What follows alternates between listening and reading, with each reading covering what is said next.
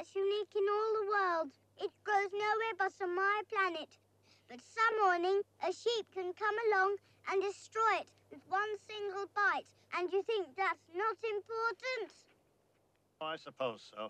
What you don't understand is that if someone loves one flower that grows on one star among all the millions and millions of stars in the sky, is enough to make him happy to look at the stars.